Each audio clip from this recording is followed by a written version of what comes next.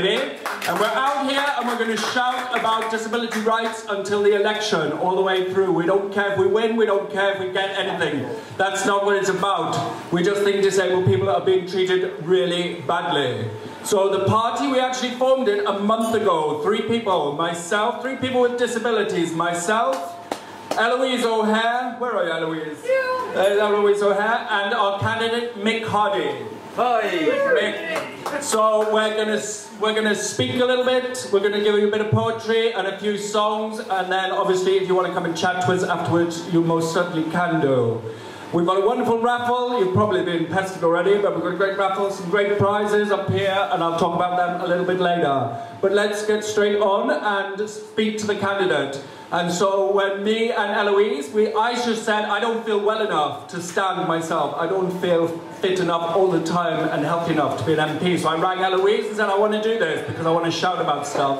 And so she said, I'll ask Mick. And about 5 minutes later, we were on. We had a party. So please give it up for your dandy party candidate, disabled or not dead yet, Mick Hardy. Thank you. thank you very much indeed. And thank you everybody for coming here tonight on a Sunday. I mean, people usually just rest on Sunday, but this is when I was asked to be a candidate on January the 1st, I thought, oh boy me, because Vince apparently like I'm the most political person he knows. Then I sat down and I thought, hang on, I can get all this stuff out, what we need. Nobody's talking about what's happening to the real people in this country, about the disabled people, the poor people. No one's talking about the fact that we are now, there's 2 major UN reports going on about what's happening in this country. The first one, which I'll brush over, not because that's, you know, not because that's not important, not because that's something like, you know, I'm not really qualified to speak about, but there's one united, there's 2 reports that are going through the UN at the moment. One of them is reports of the United Nations Convention on the Rights of the Child about the effect of the so-called austerity message that was happening to kids nowadays. You give people benefit sanctions, the kids go hungry. I mean, that's not rocket science, is it? Well, it is to fucking Dave Snooty, friends, isn't it? But there you go. And also, and simultaneously, there's a major investigation under the United Nations Convention on Rights of Persons with Disabilities. Now, the government is, we used to lead the world in how we looked after disabled people. The UK used to lead the world. But under this coalition, that's gone so far downhill now that you know, the United Nations started an investigation into find out what's going on. And I mean, we are a 3rd world country in their eyes. I mean, I've done a workshop. I'm all fine with Article 28. If you know, if you look at Article 28, the first 4 paragraphs, especially the first paragraph, which the UK government is a signatory to, the first paragraph talks about a continuing increase in, you know, improvement in the lives of disabled people. Well, that certainly hasn't happened. Another sentence, but just to put it in perspective, is that an aspiration is for everybody to have clean water. Now think about that for a minute. These conventions are aspirations for underdeveloped countries to provide the minimum what they can for their citizens, and the only thing we can provide at the moment is clean water. And you know, until frack can get off, I suppose, but that's another story, isn't it? So, you know, we are a 3rd world country.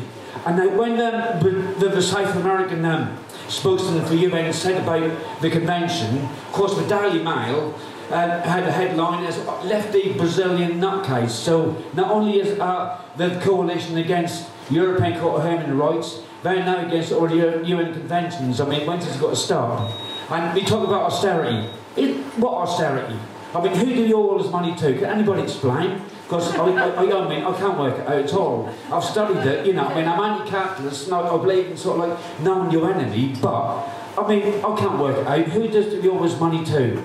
I mean, that's not even. I mean, if you get a £10 note or £5 out of your pocket, it shows how old I am, don't it? And if you take a tenner out of your pocket, right, what it says on the banknote, it says, oh, it's a promissory note, isn't it? I promise to pay the bearer on demand for some of whatever, signed by the cashier of the Bank of England. Well, that's supposed to be put up against so you could go out and sort of like swap it for a bit of gold. Anybody tried that? And now, I know a couple of people have tried it in the Bank of England and got short shrift, but nowadays, that's not even that. That's money, numbers in cyberspace, and you know, with the economy, what is that? Is that about these supercomputers who make thousands of calculations every nanosecond? It's just a deficit. I mean, what sort? It doesn't have any reality. I mean, the banks are now suddenly produced 450 billion euros out to put in the eurozone. I mean, if they can magic that out of existence, they can, you know, they can probably make the rest of it disappear, can't we? I mean, at the end of the day, it's totally ideological, solely ideological. Look what they've done to disabled people. I mean, there's 70 people a week die after being declared as fit for work by ATOS. Yeah, absolutely. Absolutely. There's people, especially in the rural area, in large rural area like Norwich, for instance, where a lot of people are isolated, there's lots of disabled people starving and hungry because they can't get their, you know, they lost their disability living allowance, and now it's gone on to personal independence payment, which is another kind that take money off disabled people. So people are becoming, we don't have the big institutions anymore. What we're having is the little institutions. Which I mean by people that is prisoners in their own homes. And the latest bit of evil, because that's what it is, I can't think of another word for it, is the withdrawal of the Independent Living Fund. This fund is for 80,000 of the most vulnerable people in our society. That's to pay for people to go around, help them to get out of bed, you know, get dressed, use the toilet, the fundamental basic human things which nobody would ever, really, if you want anybody not to help you with. The government has scrapped that. The government has, I wrote to, you know, I'm waiting to hear from Don Smith at the moment, whilst I'm in the right, but I'll probably give the same standard letter as I wrote to Don Smith about the firm he's taken over from ATOS, which is called Mercurius, which is an American company, multinational, who's been Maximus, well, they're mercurial as well, aren't they? You know what I mean? Especially about the multi-million-pound fines that they've had in the States for fraud and mismanagement. So, you know, I got a letter. I got a standard letter from Harper. The guy's been on the radio saying, "What stop fat people having benefits? So if you like a drink or you don't, you know." So if that could be that easy, how come everybody's not really fit? And so there's all this stuff coming up. All this, and nobody is talking about it. Meantime, you've only got to look at everything around here. These are cases, human cases. People are dying. This is ideological. This is a war. This is a war against the 1% against the 99%. And we set up this party to keep this in the public domain, to keep that in the media. We've already started to succeed because we had a blind interview, some of you might have heard on Future Radio last week, and near the election, Jasmine, whose show I was on, said that, you know, it was such a good interview that she wanted to get me and Chloe Smith on. I thought, yeah, right, come on, babe, you're going to get screwed, no, don't mean it that way, baby, you know what I mean? It's going to be, you know, I want to see, just to see her, like, just try and defend the indefensible, right?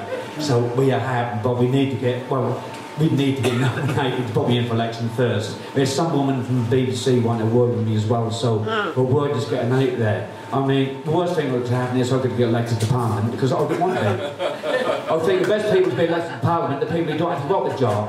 I mean, some of these MPs, I'd probably sell the kids into slavery and move up the greasy pole, you know what I mean? What we meant to start right, you know what I mean? And my daughter, you know what I mean? Whatever. So we're asking you to vote, and I'll promise I will get in their faces time and time again. I will not be led. And we'll keep this in the public domain, because at the end of the day, why can't we run a company for people instead of money, yeah?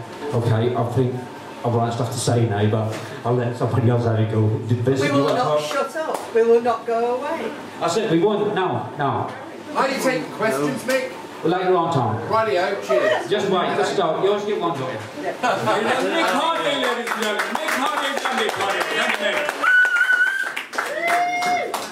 Okay, I'm down a bit. How's that? Can you hear me? Yeah. So, just to recap, we are the Dandy Party, disabled and not dead yet.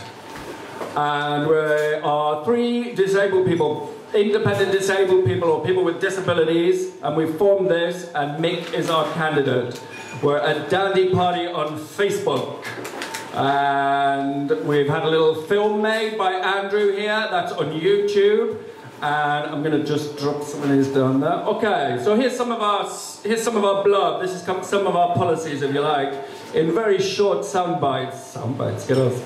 So we want disabled people need disabled MPs because healthy, wealthy MPs have failed us. Disabled people are 9 times worse off than the average person after all the cuts. And severely disabled people are 19 times worse off than average because of the cuts. So we're saying austerity isn't working, it's killing people. The work capability assessments need to be scrapped. We want to see the saviour of the ILF, the Independent Living Fund. Disabled people are due to lose £28 billion in support by 2018 if the cuts continue the way they are. No decision about us without us. I think that's a really fundamental piece of... Yeah, that's where I stand. No decision about us without us. Get disabled people to tell you how to make the system run better, and we can tell you. It's all there. It's all evidence-based instead of the sham that we've got going on now. Sorry, I'm not sticking to the script. Hang on. So no decision about us without us. No bedroom tax. No sanctions. Sanctions are evil. Mixed on them. Well done. No selling on medical records. That's a lot of crap too. 66% of people hit by the bedroom tax are disabled. Simple as that. Deprivatise the NHS. We've tried it, it doesn't work. We don't need profit and health mixed up together. It's not good for us. It's our NHS. It belongs to us. We built it, we brought it into being, and they have no right to sell it. Quick, back to the script. Deliberate benefit delays are killing people. People are dying waiting for the results of assessments, just waiting and waiting. I think it's deliberate. The DWP itself says that 59% of people are in arrears with their rent since the introduction of the bedroom tax. And Ian Duncan Smith must be taken to court. You have just had your awareness raised. Okay, that's it. Well, thank you. So, a lot of that is also written out on a kind of manifesto thing, which is on this, copies on this table, maybe that table, so you can help yourself to that. Tomorrow, Monday, let me just tell you about something else that's on. There's a protest tomorrow morning at 9 o'clock, if you can make it, outside County Hall. It's Equal Lives protest against Norfolk County Council, the latest cuts proposal affecting disabled people and carers. Enough is enough, no more cuts. 9 AM, Monday the 16th, that's tomorrow morning, outside County Hall. If you want more information, there's a piece of paper there about that. And now, I'm going to do some poetry. So, there's a very good booklet out, this one here, it's called From Cuts to Resistance, and I was asked as an artist if I would submit some work. So the bowls that you're getting your raffle tickets in and putting your money in, they are actually Big Society begging bowls. There's a picture, there's an advert for those in here, you can buy those. And there's some anti-ATOS stuff in here. ATOS are the people who do the work capability assessment stuff and are basically harassing people and cutting benefits. And the next people to come along are Maximus. And they're coming, and there's a protest on the 2nd of March. So if you want to know about that, ask us and we'll talk about that. But I sent them a poem in, and I didn't know, but they printed it. So here it is. Strip. Give me an S. S. S is your spare bedroom tax. 10 million disabled people in the UK under attack. S is the shirt that they stole off my back. Give me a T. T. T is your torture, your tick box test. 70 fit for work people die each week because your work capability assessment's up Cold Creek. Stop putting humans through an inhumane test. The disabled only protest when they've nothing left to lose. Ian Duncan Smith is the shit on my shoes. Give me an R. R. R is for employ, redundancies, recession. I paid into your system, but you missold me oppression. You wish more employers would take us on. So take the lead, Dave, and show what can be done. Better still, government, give the lead to us. If disabled have to be on board, we'll drive the fracking bus. I need another moat and a house for my ducks. Mixed metaphor and the system sucks. Give me an I.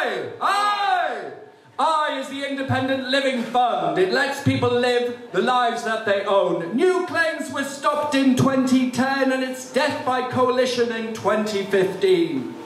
Not yet disabled millionaires are stocking up on shares while stripping us of benefits.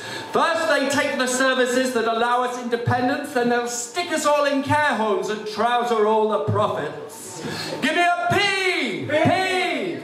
P is for PIP, a personal independence plan. It replaces disability living allowance, but it's a scam. 500,000 people tricked out of the help they currently get. This coalition are the goalpost shifters. They've changed the definition of disability, and that's a job for doctors, not politicians. Disabled people have had enough. When the only option's destitution, the gloves are firmly off. Thank you.